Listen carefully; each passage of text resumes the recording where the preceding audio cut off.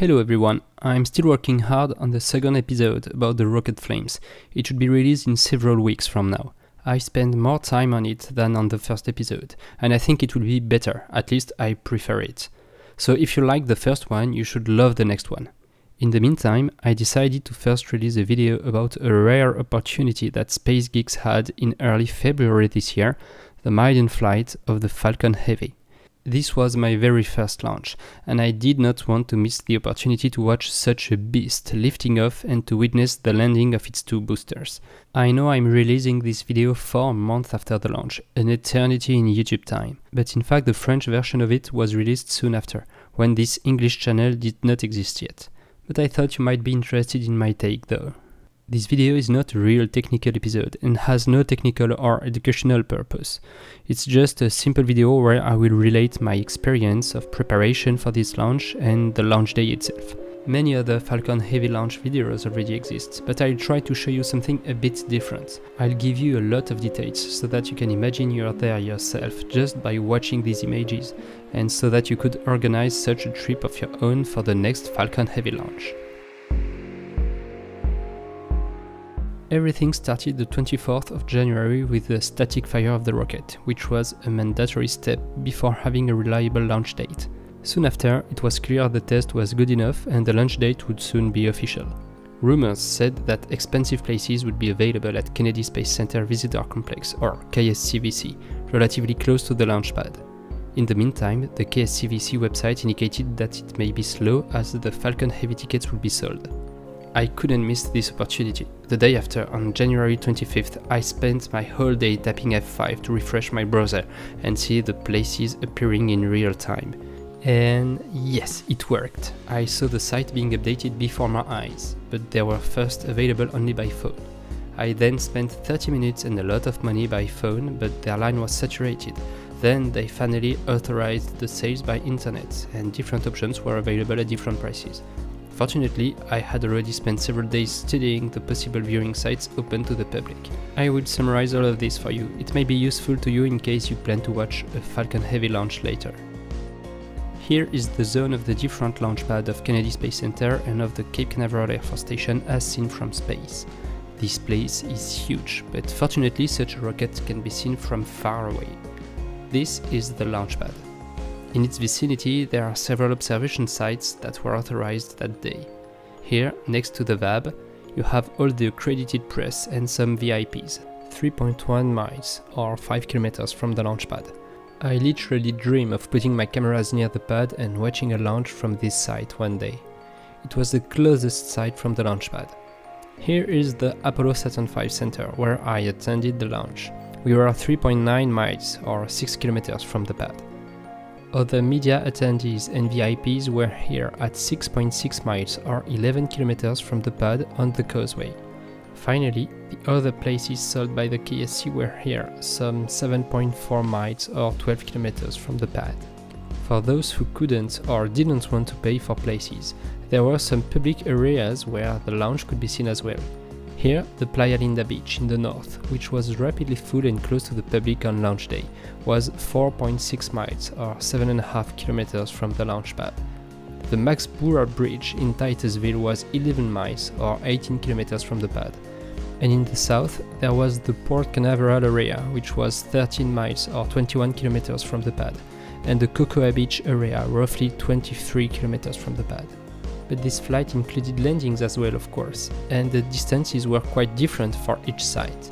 The best places were at the NASA Causeway at 4.3 miles or 7 kilometers from the landing zone. Port Canaveral was 6 miles or 10 kilometers away, and the press site 9 miles or 15 kilometers away. I was at 11 miles or 18 kilometers away, and the other areas were even further. At the end, with the exception of lucky people on the NASA Causeway, nobody was closer than 6 miles or 10 kilometers from the landing zones. In conclusion, I was really well located to watch this launch, moreover considering that this day the wind came from this direction, so the sound was terrific, as you will hear that in a moment. Several tickets were sold, but I wanted only one of them, the closest one from the launch pad at the Apollo Saturn V Center that was called Feel the Heat. Sounds promising. but I had been told that the landings were difficult to spot from this place because the view was blocked by some buildings. I then made my own calculations with Google Earth using 3D models of each building, and I could see that there was some room between the buildings that offer some possibilities to see the landing from the observation area. I then thoroughly studied the geometry, printed that on a map and prayed to arrive early enough on D-Day, having mapped the places where we could see all parts of the flight. So I immediately bought my tickets, even without being sure I could travel to the US. Several hours later, all 3,000 tickets were sold, probably 3,000 people that were eagerly waiting for this moment like me. 2 days later, 27th of January, Elon Musk finally announced that the expected launch date was the 6th of February. Elon often provides optimistic plannings, and a maiden flight is often late, but I had to take the risk, and many people said this date was credible. So I broke my piggy bank and looked for low-cost flights and housing. I could find a Toulouse-Miami for 400 euros in an A380 and a motel for a week. But I had to be fast, the prices were already ramping up and I couldn't wait for a safe last minute. So I booked everything, and I had in mind to arrive the evening before the launch and to remain in the KC area for a full week in case the launch was postponed. With several days in front of me to be well prepared for the launch, I bought a big memory card and brought a GoPro to put on my head, and another one that would record a sound level meter to know the absolute sound level during the launch. Receiving the tickets was a nightmare, as they refused to mail them outside of the US. At the end of the day, I could receive them at the motel, and it was way harder than anticipated, and believe me, I was really not far from not having my tickets at all. The stress was intense then. To enter the KSCVC parking lot, this pink placard was mandatory in the vehicle, where the time of arrival was clearly indicated to avoid a huge jam. As I bought one of the very first tickets, I got the placard indicating the earliest arrival time. Oh my god, it was such a relief. I could maybe go to the precise place I wanted in the bleachers or on the grass. And then I finally took the flight to the US the day before the launch. I woke up at 4:45 and arrived at KSC at 5:30. It was still dark and hundreds of employees were already on their way to the main gate. We were lucky enough to see the rocket by night. We could clearly see it with binoculars from the road, where she was shining in the black of the night. Then we waited in front of the visitor center main gates until they opened it for the early birds. After the checkpoint, I could park very close to the park entrance and then wait in a second line while enjoying the first lights of dawn. Rapidly, hundreds of people gathered behind us. After 1 hour, they opened the gate and I rushed toward the buses that would bring us to the observation site. It was 8 in the morning, the launch was planned at 1:30 p.m. We were given some goodies, including this nice glass with a pretty drawing of a Falcon Heavy on it, then another wait on the bus as we had to wait until 4 buses were full before leaving. 8:30. The 4 first buses were full, we finally could go. Considering the exceptional circumstances, we were first brought to the space shuttle runway. For me, it was a kid's dream becoming reality.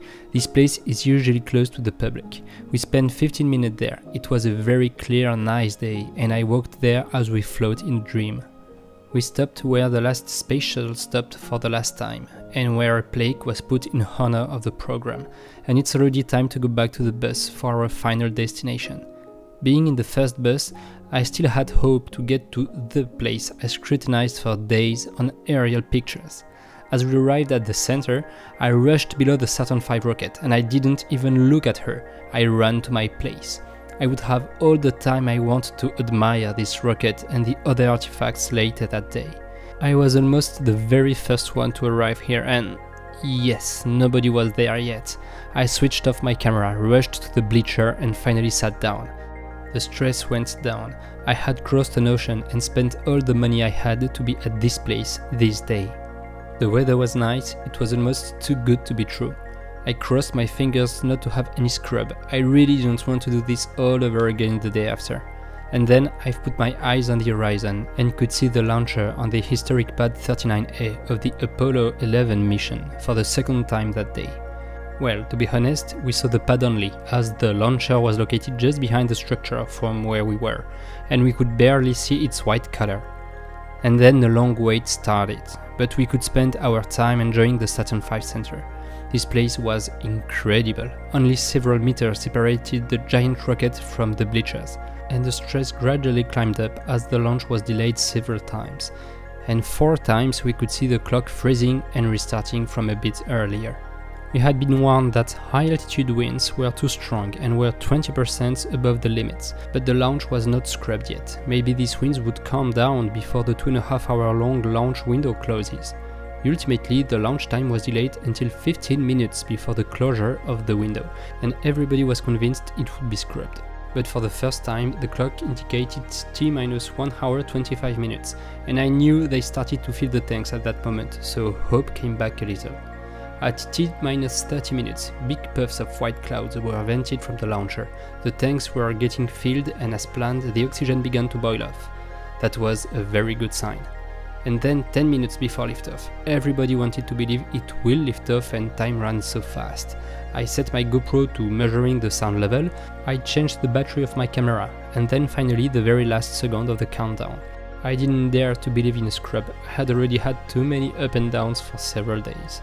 And just before showing you my footage of the launch, I just briefly explained a point so that you can imagine watching the launch with your own eyes just by watching it on your screen. This is my camera, and its telezoom is not very big, which I chose it on purpose. You'll find many videos where you could count the bolts on the launcher, but this is not what people actually saw. This is an extreme case of someone recording the launch through a big telescope. On the other hand, wide-angle cameras do not represent what you could see as well. That's why I've chosen a zoom that shows roughly what I saw with my naked eyes on your desktop screen. The details you will see in the video, I probably could see them. Those you don't see, I probably didn't either. And sometimes you will see the angle varies or the rocket is out of the frame. It's because I wanted to watch this launch with my own eyes and not through a camera screen. I wanted to leave my first launch at 100%, so some concessions were made for the tracking quality.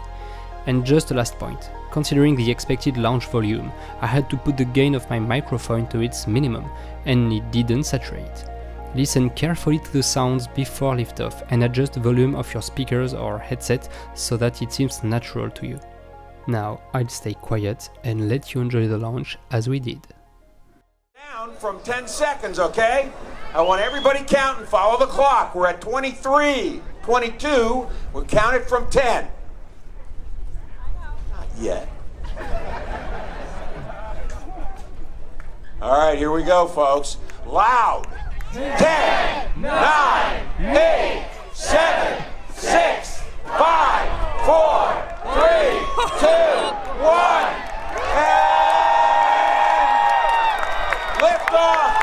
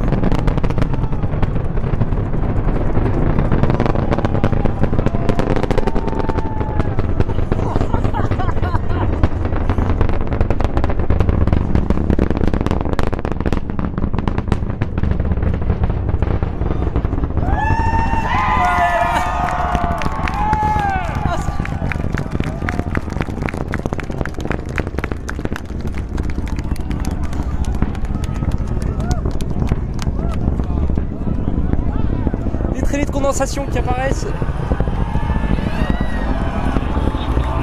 You heard the call out. Vehicle is supersonic. Ouais. Il est en train de faire son gravity turn. Side boosters are now throttling back up. Il est en train de faire son gravity turn, il tourne à l'est. Past max Q, the period of maximum loads on the vehicle. Next up, we'll be waiting for the side boosters to begin to throttle down prior to booster engine cutoff and separation 2.5 minutes into flight.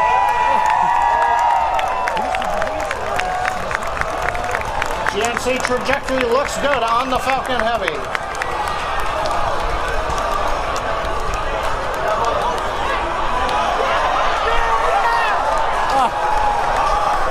Reports show that the M1D engine performance is nominal.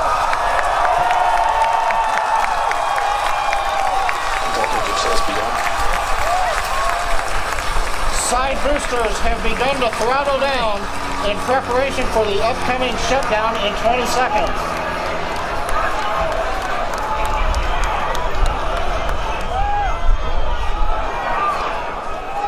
Ah, ce bruit, c'est incroyable.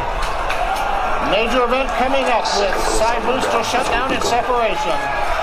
Side shutdown. Side boosters. Decoy.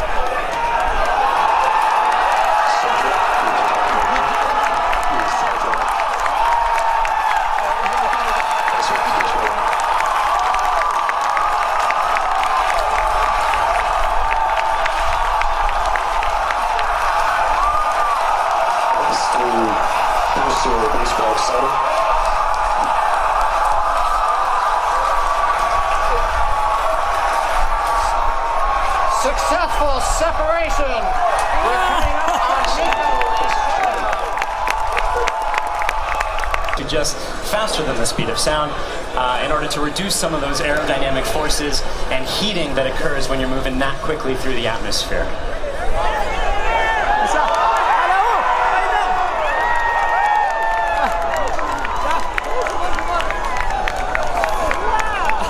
Énorme! Oh là là! And as you can see on your screen, that re-entry arm for those two side boosters We're able to bring you nice footage of that. Both side boosters transonic. And watch for the landing lights deploy. Ah yes! Énorme!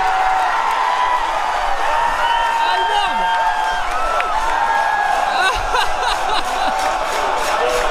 Allez, allez, allez, allez!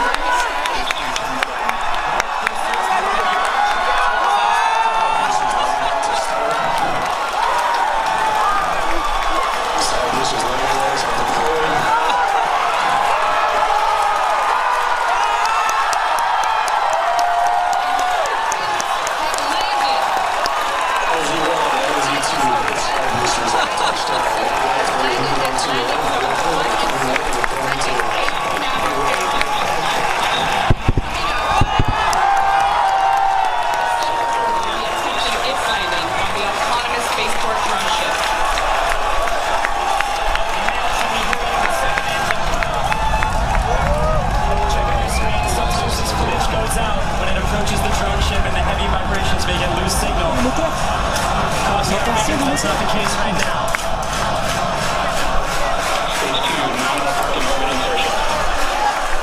So it looks like the landing is... Living that day was something really unique, and I hope you'll have the opportunity to live that at least once in your life. The day after, I had the opportunity to go on a bus tour to see the launch pad, and another day to see one of the boosters still standing on LZ2. 3 days later, I could see the drone ship coming back to the port. It was empty, of course, as the central core crashed just next to it. That, or discussing with the launch photographer Brady Cadinston on the exploration tower in front of the drone ship, is the kind of extra you can enjoy at Cocoa Beach after a launch. I hope this video motivated you to attend such a launch one day if you did not already have this chance. Believe me, you'll remember it for the rest of your life. See you soon for the second episode about rocket flames, and thanks for watching.